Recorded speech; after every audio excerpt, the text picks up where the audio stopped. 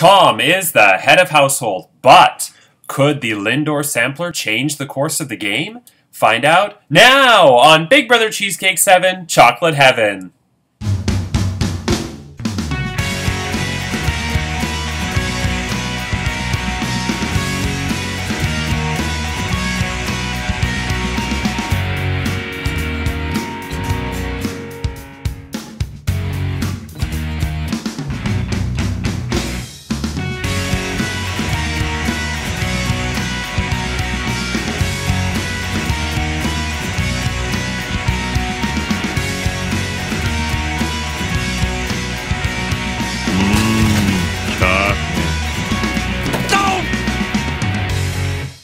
Hello, I'm Andrew Shevzik Moonves. Welcome to Big Brother Cheesecake 7 Chocolate Heaven. It's day 9 inside the Big Brother Cheesecake house, and this week Tom is the head of household. Who will he nominate for eviction? We'll find out tomorrow. And what will happen in the Lindor Sampler? We'll find out shortly. But first, Shawnee literally just messaged me prior to the start of filming. He said he's very sorry, but he started a new job this week and he was super busy. I responded, no worries, glad you're okay, glad you have a pulse, and why can't I, you know what I mean, you know what I'm doing, I should have just done that. Glad you have a pulse, and I asked him if he would appear on Extra Whip this weekend, because Season 6 became the first season last season where everybody appeared on Extra Whip, so hopefully Shawnee keeps up that streak. I'm waiting for a response. I literally just texted him or messaged him, so hopefully, he will appear with Brazil, Nicole, and I on Saturday. If not, Brazil, Nicole, and I are still going to shoot the shit because we have a lot to talk about. This is a very good season. We are off to an amazing start. I really did not expect this season to be as strong as it's been. And not to say that I expected it to be bad by any means, but we really had fantastic seasons in 5 and 6, and so I thought every show has sort of, a dip. And I was expecting this to be the dip, and so far it's not a dip. Like, Big Brother Canada, Season 6 and 7 was kind of a dip. Big Brother US, pretty much all the teen seasons were like a dip. And then it finally came back in 20. But yeah, so no dip this season. Now I want a chocolate-dipped cone from Dairy Cream. And I said Dairy Cream, not Dairy Queen, because Dairy Queen is shit. We have Dairy Cream in Toronto, and it's far better than Dairy Queen. Okay. Next, I forgot to mention, somebody reminded me, and I want to thank that person, that Tom did win the dark blue color set, Park Place and Monopoly, for winning yesterday's Head of Household competition. Will be used in a future Monopoly-themed Golden Power Veto competition. And I was very happy that it came down to Tom and Kilby because they were the two that had the highest scores. The randomizing the questions gives the potential for somebody who scored like 4 or 5 to win. But I just think that's the fairest way to do it because if you go in order, people will focus on the first 5, right? Because they know that they got to get through 1 to get to 2 and so on. So since the very beginning of Big Brother Cheesecake, I've always done the randomizing thing. And usually the person who has the highest score, if not that, the second highest score will win. It's rare that somebody who has like 3 out of 10 just, pulls 3 in a row. Okay, so Tom sent so many videos in today, so much material that I don't even know if I need to do his HOH room, but I'm going to do his HOH room. So let's get to Tom's head of household bedroom. Hey everyone, fucking Tom here. Fucking beautiful Kelowna, British Columbia, Canada. Who wants to see my HOH room? You better come upstairs because I'm not going to live forever. Okay, let's go up the stairs. Wow, a lot of fucking stairs. But I'm really healthy because in Kelowna I go mountain climbing all the time. Anyway, wow, look at this. Chocolate-covered almonds and a whole bunch of other treats. There's a letter from my wife Cindy, but I'm not going to read it because it's going to make me too emotional. And I don't want to be emotional in this house because I got to get my head in the game. But the video screen thingy is coming down for a video. Let's see, let's look at the screen there. Oh, congratulations on your first HOH. You've now officially won more competitions than I did my entire 85 days in the house last season. I'm sure you know that Cindy, Cody, and all your video mailbag buddies are all real proud of you. And as a present, I trapped Andrew for you. Shut up, Andrew! This is Tom's game now. Ah, shit! Gotta go. Anyways, congratulations, Tom. Peace out. Wow, thanks, Corey. I'm glad you locked Andrew in that fucking, that thing that jackass guy was in, Steve-O. You know, when they made the Janity thingy-majiggy, the porta potty, they made it jingle and jangle, you know, up and down the hill. Fuck. Anyway, thanks, everyone. Now I'm going to show you all some home videos from Kelowna, British Columbia, Canada. Hey, thanks everyone for the well wishes of being HOH. There's beautiful downtown Kelowna, the sails, and over there is the Ogie Pogie. I'll give you a better shot later on. Anyways, thanks again, and yeah, I'm HOH. Beware. There's a famous Ogie Pogie, as Andrew would call it.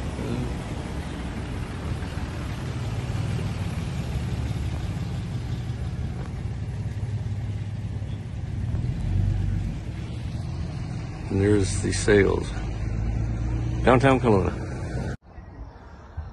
Live on location at a Tantalus Winery out in southeast Kelowna, the Mission. Got a nice little deck. Have a little nice view. Here at downtown Kelowna.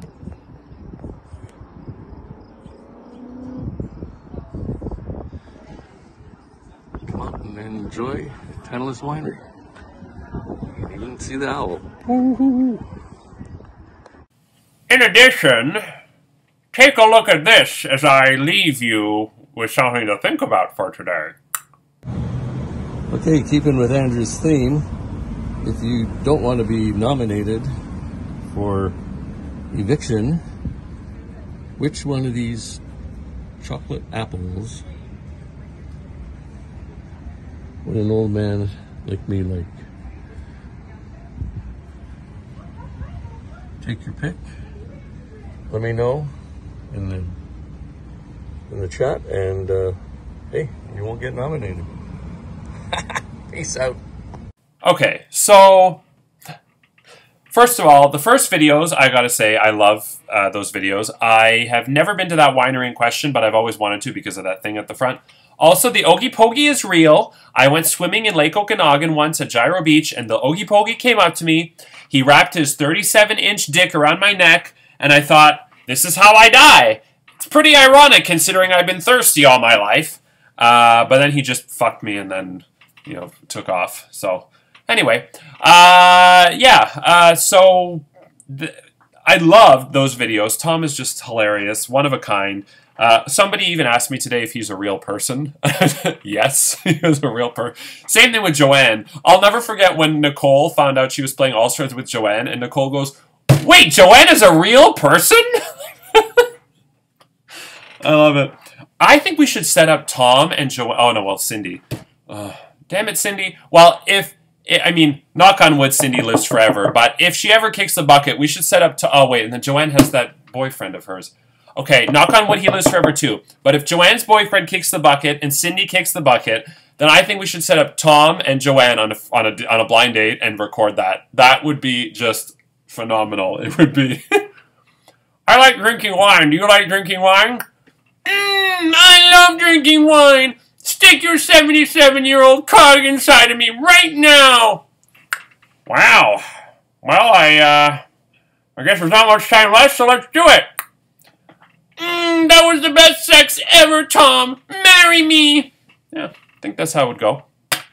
Anyway, but yeah, then Tom posted that video of the apple thing, the caramel apple thing. He then said in the video, as you heard, you know, pick out your favorite one and I won't nominate you.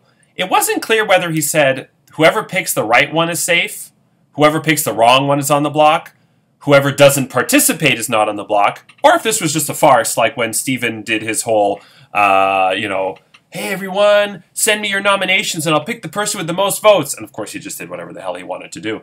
But I'm not sure, but it was definitely entertaining, and that's what we live for. And Tom has won 2 out of the 3 competitions so far this season, and I gotta say, like I said yesterday, super impressed.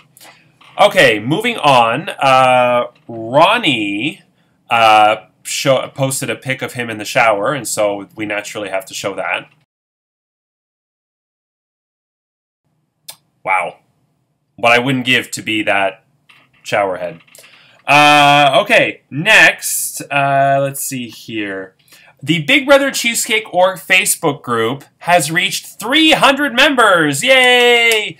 I cannot believe that after 5 years and 7 seasons, 300 people are watching Big Brother Cheesecake.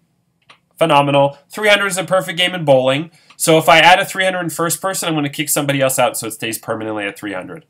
No, I'm not. I'm just kidding. Yeah. Last but not least, before we get to the Lindor Sampler, Willy Wonka has been notified. They must select a 3rd nominee by 9 p.m. Eastern Standard Time tonight. Michael, and with a reason why, privately messaged me, obviously. Michael is automatically on the block. This is week 2 out of 3 for losing the Temptation comp. Tom, you must privately message me the name of a nominee by 9 p.m. Eastern Standard Time tonight.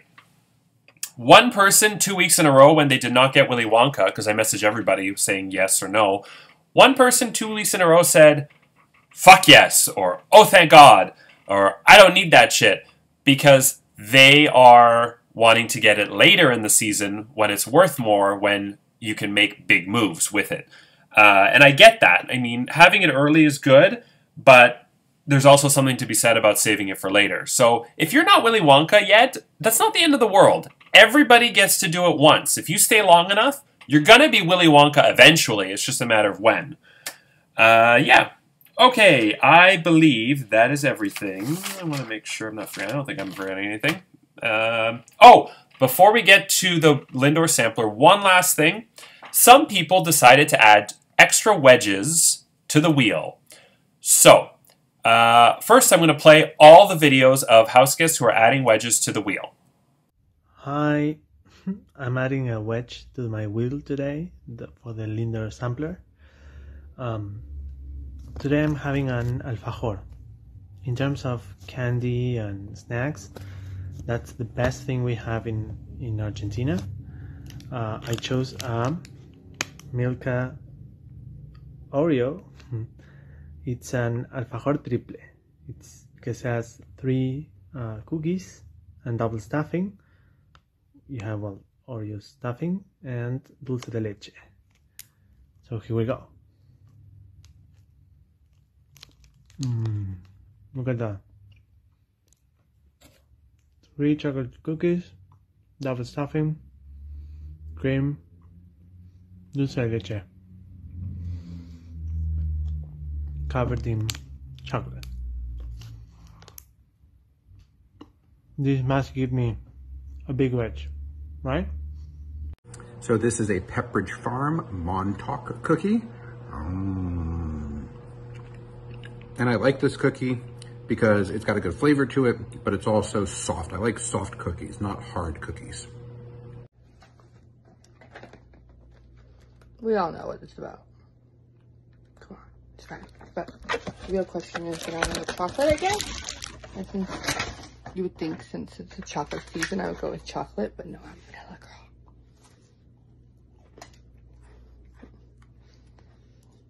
girl. So good.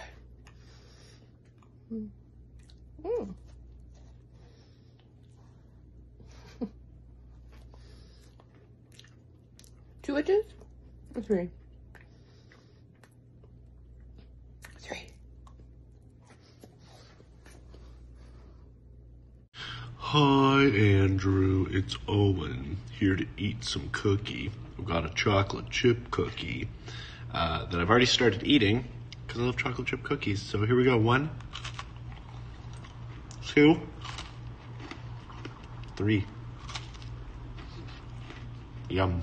Okay, so to be clear, Javier is adding 1 wedge. I messaged him and I said, you took 2 bites of the cookie, so you want 2, right? He didn't realize the rules, and so because he wanted 1, I'm allowing him to take 1. He's taking less than what he actually submitted, so I'm allowing that. He wants 1, he gets 1. Michael took 1 bite, he gets 1. Brooke took 3 bites, she gets 3. Owen took 3 bites, he gets 3. Also, I want to address, I did say in the rules that you must state in the video why that's your favorite chocolate chip cookie. And I don't think Brooke's was a chocolate chip cookie, but because I only caught that today when Javier and Michael posted, I'm going to allow Brooke and Owen to keep theirs. Because I didn't make it, I said it in day 1, but I didn't really make it concrete in the group chat every day.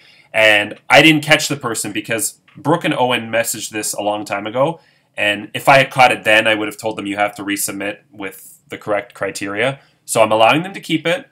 But moving forward, it has to be a chocolate chip cookie, and you have to say why it's your favorite chocolate chip cookie. And from now on, regarding Javier 2, if you take 1 bite, it's 1 wedge, if you have them available. 2 bites, 2 wedges, 3 bites, 3 wedges. You each have 3 bites for the entire season. When they're gone, they're gone. And also, they will stay on the wheel until you are landed on, in which case they will come off. If wedges are not available, you have to wait until more real estate is available, kind of like in Monopoly when the houses run out. So yeah. Okay, is everybody ready? Let's get to... I'm so excited. I get to eat Lindors. Let's get to the Lindor Sampler.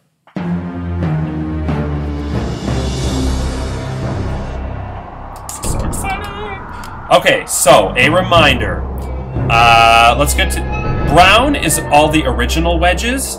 Black are the extra wedges. So Owen got 3 extra wedges. I was going to split them up, but I always split them up, and I thought it's the most twisted season ever. So let's leave them together, kind of like how Wheel of Fortune has, the 3 together. So Owen has that space there. He has 3. V is Javier. V because Argentina, if you look at it on the map, the bottom part of Argentina kind of looks like a vagina. J, after one of the most famous quotes in Survivor history from Season 1. J for Jenna. Brooke has 3 that she added to the wheel. I can never get this the way I want it. Yeah. And then the brown are the original ones. So Tom's original. Shawnee and Stephanie were removed because Stephanie already went. Shawnee was evicted. So if I land on a blank wedge, I spin again, which means there's currently 2 wedges for next week available. Some more should be added. E is Ronnie. R is RJ. O is Owen, that's his original one. Michael did add 1, I put it next to him, so brown is original, black the one he added. N is Kennedy, K is Kilby, J for Jenna, V for Vagina, Argentina Javier, C Callum, B Brooke, G Bridget, and A Ray Ann. Okay. Here we go. I'm so excited. This is it. We are only doing 1 Lindor this week. It's predetermined prior to the start of the season whether we do 1 or 2. Here we go. Okay, we are landing on... Okay. Javier, just so you know, if you had picked 2 or 3 wedges, those would have been yours. But anyway, here we go. We're going to spin again. Come on! E for Ronnie. I had to think about that for a second. Anyway, why are there 3 people with R names? Why? Couldn't your parents name you, like, Zachary or Satchel or something? I don't know. So anyway, so we've landed on E for Ronnie. I almost landed on the blank wedge a second time. I would have thrown the wheel out the window.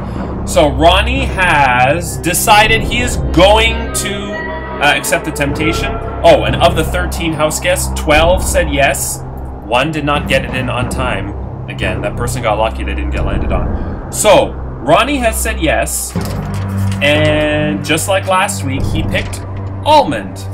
He's also the only person who has picked Almond. So exciting. So exciting. Okay, Ronnie, you picked almond and... here we go.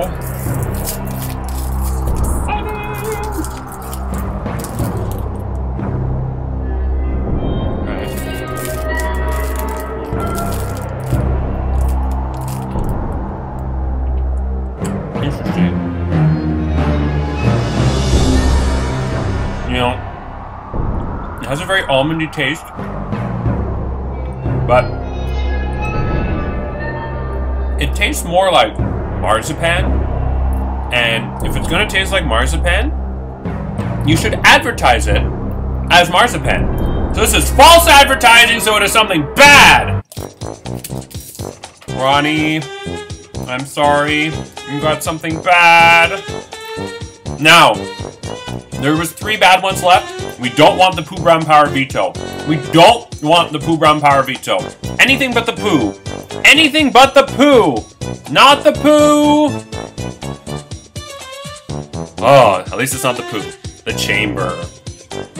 Ronnie, you have fallen into a chamber made of chocolate. And while that seems like a good thing, the chamber is closing in on you. The walls are closing in. And as much as you love chocolate and you think you can eat your way out, you will eventually die if the walls close in on you. So, what does this mean? Sorry, this actually is so good. Oh my god. Fuck. If Lint had no calories, I would probably eat like 20 of these in a day. I'd go bankrupt from how many I would actually eat. God, that's good. Okay, so what the chamber means is you must compete, like Michael did, in a one-player math-based competition called The Matrix.